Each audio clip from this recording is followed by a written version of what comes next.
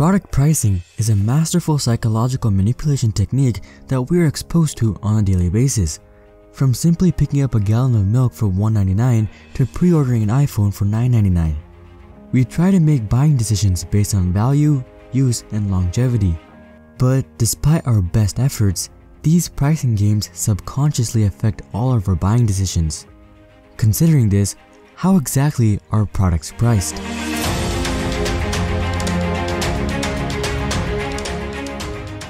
Starting off, we have the most blatant pricing technique, charm pricing.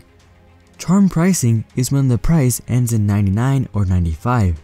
Charm pricing is less about the ending number and more about reducing the leading number by 1.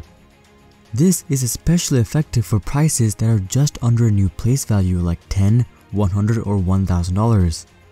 Our brains use the first number as an anchor and use this to perceive the cost of the certain product.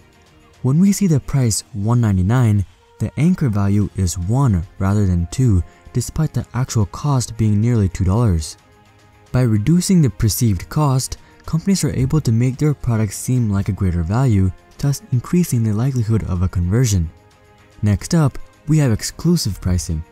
Logically, we want the best value for the cheapest price, but in practice, we often prefer getting an exclusive product for a higher price.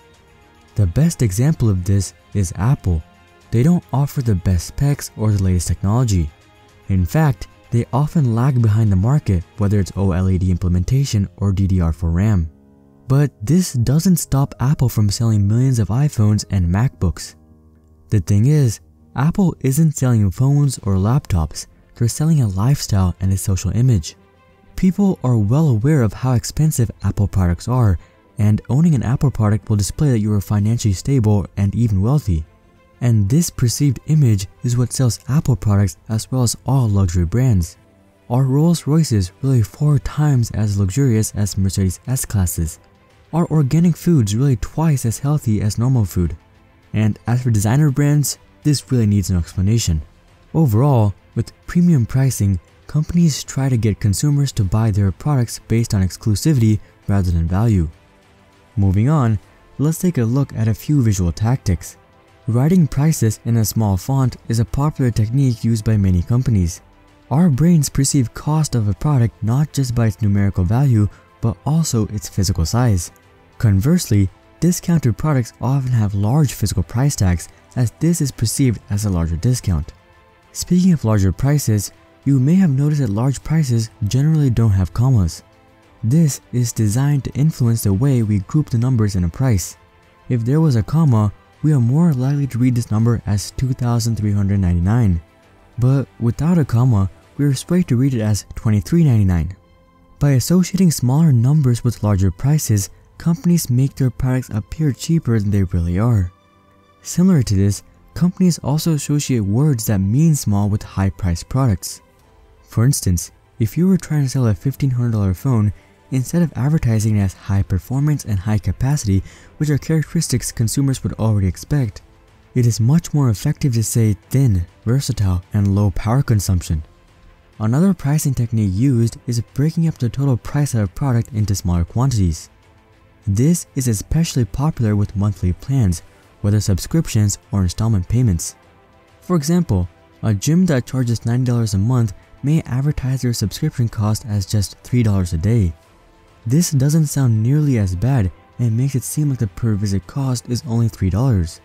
But the thing is, it is unlikely that you go every single day.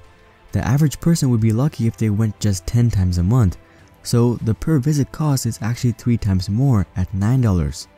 Similarly, most gyms don't even offer an yearly subscription because you are less likely to renew given a higher upfront cost. Following up, for large prices, it is very effective to offer specific pricing rather than round numbers. For example, it's better to price a car at $29,654.37 rather than just simply $28,999.99. Though we are offering a higher MSRP, the higher price is more likely to lead to a sale. This is because people associate specific numbers with honesty. They think, since you went through the trouble to come up with such a specific price, you're not trying to rip them off, and so they're less likely to negotiate. The round $28,999.99 is perceived as having a much larger markup, despite actually being cheaper. However, in cases where a purchase is emotional, it can actually be helpful to choose round numbers. This is often the case in jewelry. In such cases, the buyer has already decided to buy the product, whether a wedding ring or a wedding dress. Here, people's budgets are much more flexible and they choose to buy a product based on how much they like the product rather than the price.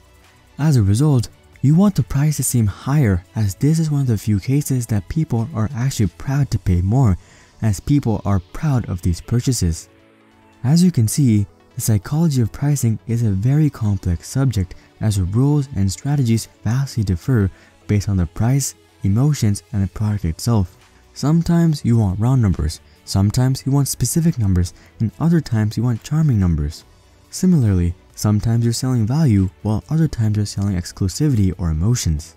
But these are some of the most commonly used pricing strategies across all price ranges, and all companies use a combination of them. So next time you're shopping, take a closer look at the price, because I assure you, there is more going on than what meets the eye. If you guys thought this video gave a good overview of the psychology of pricing, then make sure to drop a like, and consider subscribing to see more questions logically answered. But until then, I'm Hari, and I'll see you guys on the next one.